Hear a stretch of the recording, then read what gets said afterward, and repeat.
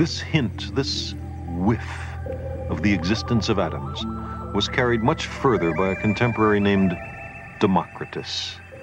Of all the ancient scientists, it is he who speaks most clearly to us across the centuries. The few surviving fragments of his scientific writings reveal a mind of the highest logical and intuitive powers. He believed that a large number of other worlds wander through space, that worlds are born and die, that some are rich in living creatures and others are dry and barren. He was the first to understand that the Milky Way is an aggregate of the light of innumerable faint stars.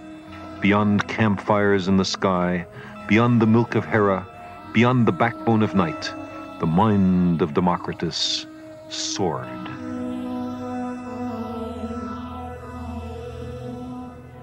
He saw deep connections between the heavens and the earth. Man, he said, is a microcosm, a little cosmos.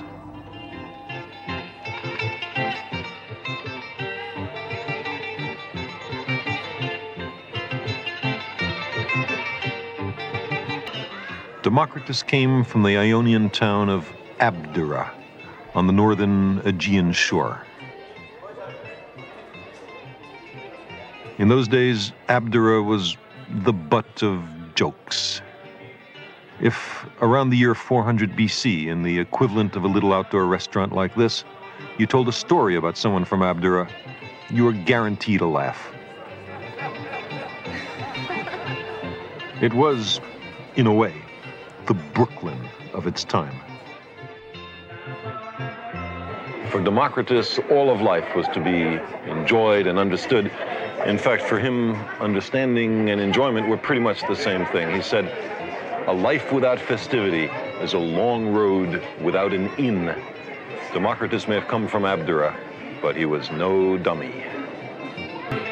Democritus understood that the complex forms, changes, and motions of the material world all derive from the interaction of very simple moving parts. He called these parts atoms. All material objects are collections of atoms intricately assembled, even we. When I cut this apple, the knife must be passing through empty spaces between the atoms, Democritus argued. If there were no such empty spaces, no void, then the knife would encounter some impenetrable atom, and the apple wouldn't be cut. Let's compare the cross-sections of the two pieces. Are the exposed areas exactly equal?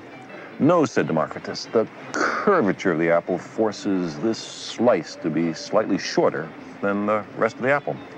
If they were equally tall, then we'd have a cylinder and not an apple. No matter how sharp the knife, these two pieces have unequal cross-sections. But why? Because on the scale of the very small, matter exhibits some irreducible roughness.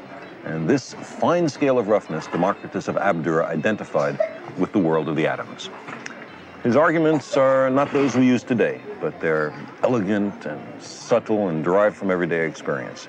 And his conclusions were fundamentally right.